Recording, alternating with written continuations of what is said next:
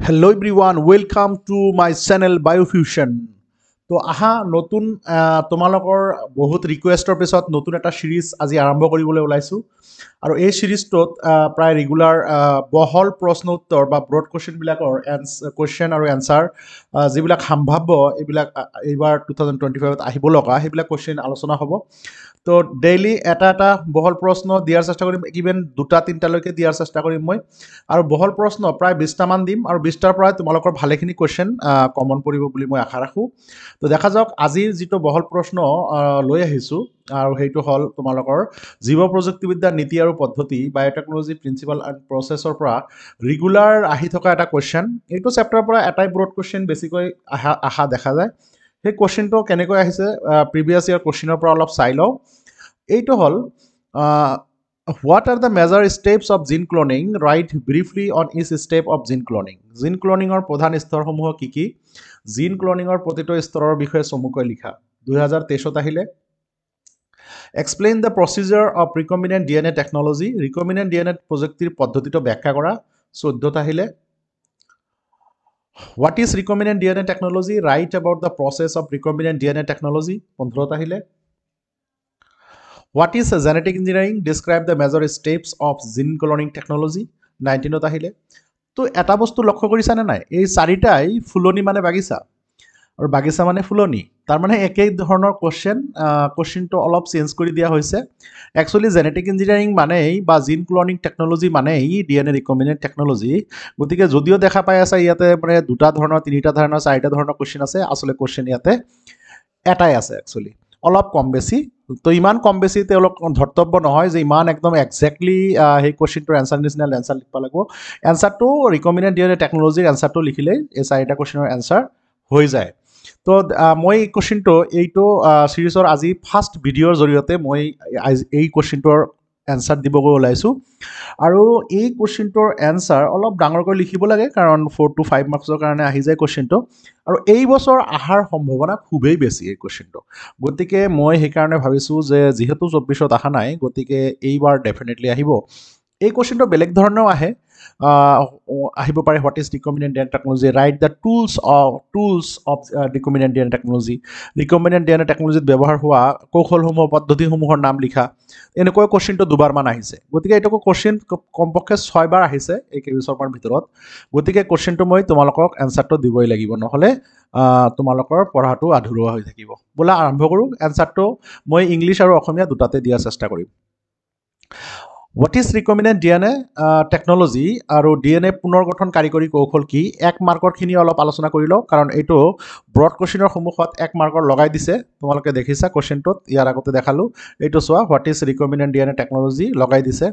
what is genetic engineering এইটো লগাই দিছে এক মাৰ্কৰ কুৱেশ্যন গতিকে বা হোৱাট ইজ জিন ক্লোনিং তো এই কুৱেশ্যনবিলাক লগাই দিছে গতিকে সেই লগোৱা অংশখিনিৰ এনচাৰ দি লওঁ লগোৱা কুৱেশ্যনৰ এনচাৰখিনি হ'ল এইটোৱে ৰিকম্বিনেণ্ট DNA টেকনলজি কাক বোলে বা ইয়াৰ পুনৰ্গঠন কাৰিকৰী কৌশলটো কি আচলতে ইয়াৰ ব্যাখ্যা ভালকৈ কিতাপত দিয়া নাই কাক বোলে বুলি ভালকৈ দিয়া নাই গতিকে আমি এইটো বনাই লিখিব লাগিব ধুনীয়াকৈ তো তোমালোকৰ কাৰণে সহজ কৰি মই বনাই দিছোঁ যাতে তোমালোকৰ কাৰণে তোমালোকে কষ্ট কৰিব নালাগে একচুৱেলি ৰিকম্বিনেণ্ট DNA টেকনলজিক সহজতে শ্বৰ্টকাট RDNA টেকনলজি বুলি কোৱা হয় আৰু যাৰ দ্বাৰা দুটা বেলেগ বেলেগ জীৱৰ DNA মলিকুল জোৰা লগোৱা হয় আৰু জোৰা লগাই সেইটো বেলেগ এটা হোষ্টৰ ভিতৰত হোষ্ট অৰ্গানিজম এটা অৰ্গানিজম হ'ব পাৰে এটা কোষ হ'ব পাৰে এটা বেক্টেৰিয়া হ'ব পাৰে কোনোবা এনিমেলৰ চেল হ'ব পাৰে তাত সোমোৱাটো যেতিয়া দুটা বেলেগ ফৰেন DNA আনি বেলেগ এটা হোষ্ট অৰ্গানিজমত সোমাবা তো হোষ্ট অৰ্গানিজমৰ পৰা তুমি দৰকাৰী বস্তুখিনি পাবা হোষ্ট অৰ্গানিজমৰ যিটো বাহ্যিক ৰূপ সেইটো চেঞ্জ হৈ যাব কাৰণ তোমালোকে জানা জিনীয় ৰূপ চেঞ্জ কৰিলে দৈহিক বা বাহ্যিক ৰূপ চেঞ্জ হৈ যায় that means if U change the genotype then it will leads to change in phenotype so there's a phenotypic character change দেখা পাবা গতিকে তোমালোকে ইয়াতে এটা বস্তু লক্ষ্য ৰাখিবা মই সেই ধৰণেৰে মই এনসাৰটো তোমালোকৰ কাৰণে বনাই দিছোঁ ভালকৈ পঢ়ি ল'বা অলপ চাবা এতিয়া বুজি পাবা তো বোলা নেক্সট কুৱেশ্যনটো আছিল আৰু এটা 1 মাৰ্কৰ কুৱেশ্যন যেটো জোৰা লগোৱা আছিল হেটো হল হোৱাট ইজ জেনেটিক ইঞ্জিনিয়াৰিং জিনীয় অভিযন্ত্ৰণ কি এটো কুৱেশ্যনটো এনেকুৱাকৈ দিলে আনসাৰ দিয়াটো অলপ কষ্টকৰ হৈ যায় কিন্তু আলটিমেটলি কুৱেশ্যনটোৰ আনসাৰ সেমেই পায় ৰিকম্বিনেন্ট ডিএনএ টেকনলজিৰ নিচিনাই তো মই তোমালোকৰ কাৰণে সুবিধা কৰি দিছো অলপ বনাই দিছো তো ইয়াত একচুয়ালি জেনেটিক ইঞ্জিনিয়াৰিংক আৰু এটা নামেৰে জনা যায় হেটোৰ নাম হল আৰডিএনএ টেকনলজি বা ৰিকম্বিনেন্ট ডিএনএ টেকনলজি ইয়াত ৰিকম্বিনেন্ট শব্দৰ মানে হল কম্বিনেন্ট দুটা কম্বাইনেশন কৰা বা ৰিকম্বিনেন্ট কম্বাইনেশন কৰা ৰি মানে আকো কম্বাইনেশন মানে কম্বিনেন্ট মানে কম্বাইনেশন শব্দৰ পৰা আহিছে ৰিকম্বিনেন্ট তো অসমীয়াত ইয়াক তোমালোকে জিনীয় অভিযন্ত্ৰণ বুলি কোৱা তো জিনীয় অভিযন্ত্ৰণ বা জেনেটিক ইঞ্জিনিয়াৰিং কি কৈছে জীৱৰ জিনীয় তথ্যৰ পৰিৱৰ্তন কৰা আৰু যাৰ দ্বাৰা ডিএনএৰ আমি ডিএনএৰ কিছুমান অংশ যোগ কৰা আতৰ কৰা মেৰামত কৰা আদিবিলাক বিভিন্ন কাম চেঞ্জ কৰি জীৱৰ বাহ্যিক আৰু দেহগত ধাৰণ সলনি কৰাই আমাৰ জেনেটিক ইঞ্জিনিয়াৰিংৰ লক্ষ্য যেতিয়া এইবিলাক কৰিম ডেফিনেটলি তাৰ পৰা আমাৰ দৰকাৰী প্ৰাণীটো পাম প্লাস দৰকাৰী প্ৰাণীৰ পৰা পাব পৰা আহৰণ কৰিব পৰা দৰকাৰী প্ৰটিন এনজাইম উৎসেচক ভ্যাকচিন আদি আমি বনাব পাৰিম তো আলটিমেটলি দুটাৰ প্ৰায় ডেফিনেশন সেমেই কিন্তু মই অলপ যেনেকৈ লিখিব লাগে হেনেকৈ লিখি দিছো যাতে তোমালোকৰ কাৰণে সুবিধাজনক হয় তো 1 মাৰ্কৰ পাৰ্টখিনি গল এতিয়া আমি ব্ৰড কোৱেশ্চনৰ ফালে গৈছো যেটো আনসাৰ আমাৰ লাগে এই আনসাৰটো হল ৰিকম্বিনেন্ট ডিএনএ টেকনলজি বা পুনৰ সংযোজিত ডিএনএ কৌশল বা জিন ক্লোনিং প্ৰযুক্তি সো মই অবলিক দি লিখিছো তাৰ মানে যিকোনো কোৱেশ্চন আহিলে তোমালোকৰ আনসাৰ প্ৰায় সেমেই হ'ব অলপ কম বেছিটো আমি আজি আলোচনা নকৰো কোনখিনি কম লিখিব লাগিব কোনখিনি বেলেগ মই অলপ কৈ দিম তোমালোকক কিন্তু আসলে তিনিটা একেই ধৰণৰ বস্তু ৰিকম্বিনেন্ট ডিএনএ টেকনলজি পুনৰ সংযোজিত ডিএনএ কৌশল বা জিন ক্লোনিং প্ৰযুক্তি ইয়াতে আমি ভাগ কৈ লিখিম তো ইয়াতে মুখ্য ধাপসমূহ মই খালি কম আৰু ধাপসমূহত কি কথা আলোচনা কৰিছো হেতু দেখা যাওক তো প্ৰথম যেটো আলোচনাৰ বিষয় জিন ক্লোনিং টেকনলজি বা ৰিকম্বিনেন্ট ডিএনএ টেকনলজিৰ প্ৰথম কামটো হ'ব আমি মেইন যেটো ডিএনএ বা জিন হেটো আহৰণ কৰিব লাগিব কোনোবা এটা কোষৰ পৰা তো তিনিটা কোষৰ কথা এনসিআৰটি দিয়া আছে ব্যাকটেৰিয়াৰ কোষৰ পৰা কোনোবা এটা ডিএনএ বা জিন আহৰণ কৰা উদ্ভিদৰ কোষৰ পৰা আৰু ভেকুৰৰ কোষৰ পৰা তো যদি ব্যাকটেৰিয়া কোষৰ পৰা ডিএনএটো আহৰণ কৰা পৃথক কৰা তেনেহলে লাইসোজাইম নামৰ এনজাইম ব্যৱহাৰ কৰিব লাগিব যদি উদ্ভিদৰ কোষৰ পৰা ডিএনএটো আহৰণ কৰিব খোজা সেলুলেজ নামৰ এনজাইম ইউজ কৰিব লাগিব কাৰণ সেলুলেজ উদ্ভিদৰ যেটো কোষ বেৰ হেটো সেলুলোজৰ দ্বাৰা তৈয়াৰী গতিকে সেলুলেজ এনজাইম দি সেল ওয়ালটো ভাঙিব পাৰি আৰু ভেকুৰ যেহেতু ভেকুৰৰ যেটো কোষ বেৰ কোষৰ তাত যেহেতু কাইটিন থাকে গতিকে আমি ইয়াত কাইটিনেজ এনজাইম ব্যৱহাৰ কৰিব গৈ আছো তো লাইসোজাইম সেলুলেজ আৰু কাইটিনেজ এইবিলাক লাইসোজাইম ব্যৱহাৰ কৰা হ'ব ব্যাকটেৰিয়াৰ ক্ষেত্ৰত সেলুলেজ ব্যৱহাৰ কৰা হ'ব উদ্ভিদৰ কোষৰ ক্ষেত্ৰত আৰু কাইটিনেজ ব্যৱহাৰ কৰা হ'ব ভেকুৰৰ ক্ষেত্ৰত এই তিনিটা এনজাইম বেলেগ কোষৰ ক্ষেত্ৰত ব্যৱহাৰ কৰি কোষৰ পৰা ডিএনএটো কি কৰা হয় নিষ্কাশন বা আহৰণ কৰা হয় বা পৃথক কৰা হয় আৰু এই এনজাইম ব্যৱহাৰ কৰি পৃথক কৰাৰ পিছত যাতে ডিএনএটোৰ লগত কোনো অশুদ্ধি নাথাকে বেলেগ মলিকুল নাথাকে প্ৰটিন নাথাকে তাৰ লগত বা আৰএনএ যাতে তাতে লাগি নাথাকে সেই কাৰণে আৰএনএ আৰু প্ৰটিন বিলাক আতৰ কৰাৰ কাৰণে আৰু কিছুমান এনজাইম ব্যৱহাৰ কৰা হয় যেনেকুৱা আৰএনএক আতৰাবৰ কাৰণে আৰএনএছ প্ৰটিনক আতৰাবৰ কাৰণে প্ৰটিএছ আদি এইবিলাক ব্যৱহাৰ কৰা হয় আৰু অশুদ্ধি যেতিয়া আতৰি যায় তেতিয়া কি কৰা হয় তাতে শীতল ইথানল বা চিল্ড ইথানল ড্ৰপকৈ পেলোৱা হয় আৰু ডিএনএটো কি হয় অধক্ষেপ পৰে এনেকৈ ডিএনএটো আহৰণ কৰা হয় এটো এটা পৃথক কোৱেশ্চন হ'ব পাৰে যে প্ৰাণী বা কোনবা কোষৰ পৰা ডিএনএটো কেনেকৈ পৃথক কৰিব পাৰি কেনেকৈ আহৰণ কৰিব পাৰি তাৰ পদ্ধতি এটো এটা সৰু 2 মাৰ্কৰ কোৱেশ্চনো আহি যাব পাৰে গতিকে তোমালোকে ব্ৰড কোৱেশ্চনৰ মাজৰ পৰা 2 মাৰ্কৰ কোৱেশ্চনৰ এটা আনসাৰ পাই গলা যে কেনেকৈ জিনীয় পদাৰ্থৰ ডিএনএ কোনোবা এটা কোষৰ পৰা আহৰণ কৰিব পাৰি পালানে এনেকুৱা কোৱেশ্চন আহিছিল বোৰ্ডত তো নেক্সট যেটো আমাৰ এইটো টেকনলজিৰ বস্তু হল ডিএনএ কটা নিৰ্দিষ্ট স্থানত কটা কাৰ্য তোমালোকে জানাই ডিএনএ এটা কটাৰ কাৰণে কোনোবা নিৰ্দিষ্ট স্থানত কটাৰ কাৰণে কি কৰা হয় ৰেষ্ট্ৰিকশন এনজাইম ব্যৱহাৰ কৰা হয় ৰেষ্ট্ৰিকশন উৎসেচক ব্যৱহাৰ কৰা হয় যিবিলাকক মলিকুলাৰ সিজাৰ বা আণবিক কেঁচি বুলি কোৱা হয় যিবিলাকে ডিএনএ কোনোবা নিৰ্দিষ্ট স্থানত কাটিব পাৰে যেনেকুৱা ইকো R1 বাম H1 আদি এইবিলাক ৰেষ্ট্ৰিকশন এনজাইমৰ উদাহৰণ 3 নম্বৰ হল পিসিআৰ ব্যৱহাৰ কৰি ডিএনএ পৰিৱৰ্ধন পিসিআৰ যেনেকুৱা পলিমাৰেজ চেইন ৰিঅ্যাকশন বুলি কোৱা হয় ইয়াৰ দ্বাৰা ব্যৱহাৰ কৰি ডিএনএ অনুৰূপ বা কপি উৎপন্ন কৰা হয় এটা ডিএনএৰ পৰা বহুত হুবহু কপি উৎপন্ন কৰিব পাৰি পিসিআৰৰ দ্বাৰা পিসিআৰ সম্পৰ্কে এটা ব্ৰড কোৱেশ্চন আহাৰ সম্ভাৱনা থাকে কাৰণ পিসিআৰৰ ওপৰত মই এটা ব্ৰড কোৱেশ্চন বেলেগকৈ বনাম ডি ভেক্টৰৰ ডিএনএ সন্নিৱিষ্টকৰণ ভেক্টৰত ডিএনএ আমি সন্নিবিষ্ট কৰাব লাগিব কাৰণ আমি ফৰেন ডিএনএ যেতিয়া সোমাম ফৰেন ডিএনএটো ভেক্টৰত সোমাব লাগিব আৰু ভেক্টৰত সোমোৱাৰ পিছতহে যেতিয়া ৰিকম্বিনেণ্ট ডিএনএটো আমি বেলেগ এটা হোষ্ট বা কোষকত সোমাব পাৰিম গতিকে ডিএনএ খণ্ডটো বিদেশী জিন এটা ভেক্টৰ যেনে প্লাজমিড বেক্টেৰিয়াফাজ আদি ভেক্টৰত সোমাই যেনেকুৱা তোমালোকক পঢ়াইছিলোঁ মই PBR322 ভেক্টৰ PBR322 এটা ভেক্টৰ উদাহৰণ PUC13 PUC18 এইবিলাক সব ভেক্টৰ উদাহৰণ তো এইবিলাক ভেক্টৰ ব্যৱহাৰ কৰি আমি কি কৰিব পাৰোঁ বিদেশী জিন বা ফৰেন ডিএনএ আমি বেলেগ কোষত সোমাব পাৰোঁ তো এইটো কৰিব লাগিব আমাৰ ডি নাম্বাৰ হৈ গ'ল ই নাম্বাৰত আমি কোষত পুনঃসংযোজিত ডিএনএটো প্ৰবিষ্টকৰণ এতিয়া কথা হ'ল কোষে এনেই নলয় নহয় কোষটোৰ ভিতৰত ডিএনএটো ফৰেন ডিএনএটো বা ভেক্টৰটো সোমাবৰ কাৰণে আমি কিছুমান পদ্ধতি অৱলম্বন কৰোঁ সেই পদ্ধতিসমূহক সক্ষম পোষক নামৰ এটা টপিকত আলোচনা কৰা আছে সক্ষম পোষকত আমি তিনিটা টপিক আলোচনা কৰিছোঁ কেনেকৈ হিট শ্বক বা ৰাসায়নিক পদ্ধতিৰ দ্বাৰা নাইবা ইলেক্ট্ৰপৰেশ্যনৰ দ্বাৰা নাইবা মাইক্ৰ ইনজেকশ্যনৰ দ্বাৰা নাইবা জিন গানৰ দ্বাৰা আদি এইবিলাক ব্যৱহাৰৰ দ্বাৰা কি কৰিব পাৰি আমি ফৰেন ডিএনএ ক'ত সোমাব পাৰি আমি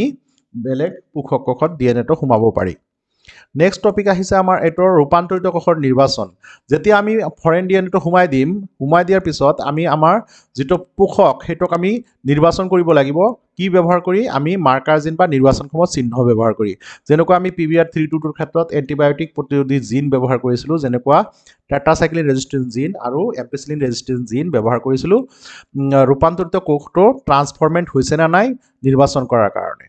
তাৰপিছত যেতিয়া নিৰ্বাচন কৰি ল'ম তাৰপিছত লাষ্ট আহিব আমাৰ বহিৰাগত জিনৰ পৰা উৎপাদিত দ্ৰব্যৰ প্ৰাপ্তি আমি তেতিয়া কি কৰিম আমাৰ ফল পোৱা আৰম্ভ কৰিম যিটো পোষক কোষত আমি আমাৰ ফৰেন ডিএনএ সোমাই দিম সেই পোষক কোষে দৰকাৰী এনজাইম আৰু প্ৰটিন আদি তৈয়াৰ কৰা আৰম্ভ কৰি দিব কাৰণ তাৰ জিনটোৱে প্ৰকাশ লাভ কৰা আৰম্ভ কৰিব জিন যেতিয়া প্ৰকাশ লাভ কৰিব তাৰ পৰা প্ৰয়োজনীয় এনজাইম তৈয়াৰ হোৱা আৰম্ভ হৈ যাব আৰু লাষ্টত গৈ কি কৰিম আমি ভাটিয়ানি পদ্ধতিৰ দ্বাৰা আমি তাৰ পৰা কি কৰিম চূড়ান্ত উৎপাদন যেনেকুৱা প্ৰটিন এনজাইম যিটো আমি বনাব খুজি আছিলোঁ বা হৰমন সেইটো আমি নিষ্কাশন কৰিম আৰু নিষ্কাশন কৰাৰ পিছত তাত যাতে আশুদ্ধি নাথাকে তাতে বিশুদ্ধ আৰু শোধন কৰি ল'ম শোধন কৰাৰ পিছত তাক নিৰাপদভাৱে আমি মানুহৰ ব্যৱহাৰৰ কাৰণে সাজু কৰি তুলিম আৰু নিশ্চিত কৰি তোলা হ'ব এইটো প্ৰক্ৰিয়া ওপৰৰ পৰা আৰম্ভ কৰি এৰ পৰা আৰম্ভ কৰি এইচলৈকে এইকেইটা হ'ল ৰিকম্বিনেণ্ট ডিএনএ টেকনলজিৰ পদ্ধতি তো তোমালোকে পদ্ধতিবিলাক এটা এটাকৈ আচলতে তোমালোকৰ সেই বায়'টেকনলজি চেপ্টাৰৰ গোটেই চেপ্টাৰটোৱে এই পদ্ধতিটোৱে আলোচনা কৰা হৈছে বিভিন্ন শিতানত গতিকে এই পদ্ধতিটো মই চিৰিয়েল কৰি তোমালোকৰ সন্মুখত ৰাখি দিলোঁ তোমালোকে এনেকৈ লিখিলে ডেফিনেটলি মাৰ্ক পাই যাবা আৰু যদি কোৱা নামৰ সম্পূৰ্ণ মাৰ্কেই লাগে তেনেহ'লে এই পিকচাৰটো আঁকিবা এই পিকচাৰটোত মই দেখাবলৈ চেষ্টা কৰিছোঁ যাতে কেনেকৈ প্ৰথমৰ পৰা কেনেকৈ লাষ্টলৈকে গোটেইখিনি কাম কৰা হৈছিলে চোৱা এই যে বহিৰাগত জিন থকা কোষ হ'ল এইটো ধৰা মানুহৰ কোষ আৰু এইটো ধৰা বেক্টেৰিয়া কোষৰ পৰা আমি প্লাজমিড ল'লোঁ মানুহৰ কোষৰ পৰা আমি ডিএনএটো ল'লোঁ ডিএনএৰ পৰা আমি বহিৰাগত জিনটো আমি আহৰণ কৰিলোঁ তাৰপিছত ৰেষ্ট্ৰিকশ্যন এনজাইমৰ দ্বাৰা সৰু সৰু টুকুৰা কৰিলোঁ ইয়াত PCR কথাটো মই লিখা নাই PCR ব্যৱহাৰ কৰি এটাৰ পৰা বহুত বেছি কৰিলোঁ তাৰপিছত সেইটো লাইগেছৰ লগত লগালোঁ তাৰপিছত সেইটো আমি ৰিকম্বিনেণ্ট ডিএনএৰ সহায়ত আমি পোষকত সোমাই দিলোঁ পোষকত সোমাৰ পিছত তাত সেইটোক কি কৰিলোঁ আমি ক্লোন হ'ব দিলোঁ ক্লোন হোৱাৰ পিছত তাৰ পৰা আমি উৎপাদিত দ্ৰব্যৰ প্ৰাপ্তি হ'লোঁ ভাটিয়নি পদ্ধতিৰ দ্বাৰা তাক আমি বজাৰজাত কৰিলোঁ গতিকে এই গোটেইখিনি কথা যে আলোচনা কৰিলোঁ এই পিকচাৰত বস্তুখিনি বৰ্ণনা কৰা হৈছে আৰু এই কোৱেশ্চনটোৱে যেহেতু মই অসমীয়াত গোটেইখিনি কথা বৰ্ণনা কৰি দিলোঁ গতিকে এই কোৱেশ্চনটোৱে মই ইংলিছ মিডিয়ামৰ কাৰণে ধুনীয়াকৈ বনাই থৈ দিছোঁ যদি ইংলিছ মিডিয়ামৰ কোনো ষ্টুডেণ্টে ভিডিঅ'টো চাই আছা তেনেহ'লে ডেফিনেটলি তোমালোকে সোনকালে কোৱেশ্চনটোৰ এনচাৰ লিখি লোৱা তোমালোকৰ কাৰণে ডেফিনেটলি এইটো উপকাৰত আহি গৈছে আৰু এইটো ডেফিনেটলি কোৱেশ্চনটো আহা কোৱেশ্চন গতিকে আহি যাব পাৰে ইভেন তোমালোকৰ প্ৰি ফাইনেলতো আহি যাব পাৰে গতিকে তোমালোকে ভালকৈ প্ৰিপাৰেশ্যনত লৈ যাবা এই কোৱেশ্চনটো ভালকৈ তোমালোকে পঢ়ি যাবা যাতে তোমালোকে ধুনীয়াকৈ কোৱেশ্চনটোৰ এনচাৰ লিখিব পাৰা তো মই ইংলিছত 1 2 বুলি লিখি দিছোঁ ষ্টেপবিলাক isolation of genetic material 1 2 cutting of DNA at specific sites then amplification of gene of interest then 4 insertion of DNA into vector then 5 introduction of recombinant DNA into host cell then 6 selection of transformed cell then obtaining the foreign gene product then 8 downstream processing hey same অসমীয়াত যেনেকৈ লিখিছোঁ ইংলিছত বস্তুখিনি মই লিখি দিছোঁ যাতে তোমালোকৰ কাৰণে সুবিধা হয় গতিকে গোটেই কোৱেশ্চনটো তোমালোকে যেহেতু বহুত ইম্পৰ্টেণ্ট কোৱেশ্চন গতিকে গোটেই কোৱেশ্চনটো আশা কৰোঁ তোমালোকে নিজৰ বহীত এতিয়াই উঠাই ল'বা উঠাই লৈ তোমালোকে পঢ়া শুনি আৰম্ভ কৰিবা সময় বহুত আছে তোমালোকৰ সময় কম বুলি ক'লে নহ'ব এতিয়া আজি হ'ল তোমালোকৰ ডিচেম্বৰৰ 15 তাৰিখ তোমালোকৰ সময় আছে প্ৰায় বহুত প্ৰায় 2 মাহমান আছে গতিকে তোমালোকে এতিয়া আৰু 2 মাহ আছে মানে বহুত সময় আছে দিন ৰাতি অলপ কষ্ট কৰা আৰু কোৱেশ্চনবিলাকৰ এনচাৰ লিখি লোৱা গতিকে জেৰক্সৰ ফালে নাথাকিবা যিমান জেৰক্স কৰিবা সিমানে জেৰক্সতে থাকিব যেতিয়া নোটত উঠাবা নহয় তেতিয়া তোমাৰ পঢ়িবৰ মন যাব অলপ কষ্ট কৰি ৰাতি 1-2টালৈকে পঢ়াৰ অভ্যাস কৰা অলপ কষ্ট কৰিলেহে যত্ন কৰিলেহে ৰত্ন পাবা গতিকে এই যে চোৱা ইংলিছ মিডিয়ামৰ পিকচাৰটো ছেম পিকচাৰটো মই অসমীয়াত আঁকি দিছোঁ যাতে তোমালোকৰ কাৰণে সুবিধা হয় গতিকে আশা কৰোঁ কুৱেশ্যনটোৰ এই এনচাৰে তোমালোকক ডেফিনেটলি 4ৰ পৰা 5 marks 2025ৰ pre final as well as বৰ্ডত তোমালোকৰ আনি দিব আৰু এনেকৈ মই আজি আৰু এটা ভিডিঅ' আপলোড কৰিম আৰু এটা ব্ৰড কুৱেশ্যন লৈ চ' ডেইলি চেষ্টা কৰিম যে ব্ৰড কুৱেশ্যনৰ ভিডিঅ'বিলাক আপলোড কৰাৰ কাৰণে যাতে তোমালোকে এইটো চিৰিজৰ দ্বাৰা তোমালোকে ডেফিনেটলি উপকৃত হোৱা a little progress is day এডছ up to big result daily এটাকৈ ব্ৰড কুৱেশ্যন মোৰ পৰা পঢ়ি থাকা ডেফিনেটলি দেখিবা যে 20 দিনত 20টা ব্ৰড কুৱেশ্যন পঢ়িলে বায়'লজিত তোমালোকৰ কোনেও আৰু মানে বায়'লজিত হৈ গ'ল আৰু তোমালোকৰ বায়'লজিত ডেফিনেটলি তোমালোকৰ 80+ মাৰ্ক আহি যাব যদি ভালকৈ পঢ়িছা তোমালোকে মোৰ লগত থাকা মই তোমালোকৰ হেল্পত আছোঁ আৰু তোমালোকক ডেফিনেটলি হেল্প কৰি থাকিম তোমালোকে জাষ্ট এটা কামেই কৰিব লাগে জাষ্ট এটা থেংক ইউহে দিব লাগে থেংক ইউ কি দিব নোৱাৰা এটা থেংক ইউ কমেণ্ট বক্সত লিখোঁতে তোমালোকৰ কষ্ট লাগিবনে মই কিমান সময় কষ্ট কৰি এই কুৱেশ্যনটো অসমীয়াবিলাক টাইপ কৰিছোঁ লিখিছোঁ গতিকে তোমালোকৰ জাষ্ট খালি এটা থেংক ইউহে লিখিব লাগে তো তোমালোকৰ থেংক ইউ লিখিলে মই অনুপ্ৰাণিত হ'ম ভাবিম না তোমালোকে ভিডিঅ'টো চাই আছা আৰু তোমালোকৰ উপকাৰত আহি আছোঁ এইবিলাক কুৱেশ্যনৰ এনচাৰ নহয় ভালকৈ ক'তো নাথাকে সেইকাৰণে মই দি দিছোঁ তোমালোকে নিশ্চিন্তত তোমালোকে এইবিলাক কুৱেশ্যনৰ এনচাৰ এনেকৈ লিখিব পাৰা তোমালোকে গোটেইখিনি মাৰ্ক পাবা মই আশা কৰোঁ চিয়'ৰ মই সেইটো গতিকে তোমালোকৰ ফিডবেক কমেণ্টৰ কাৰণে মই ৱেইট কৰি থাকিলোঁ নেক্সট ভিডিঅ'টো আজি আপলোড হ'ব গৈ আছে থেংক ইউ এভৰিৱান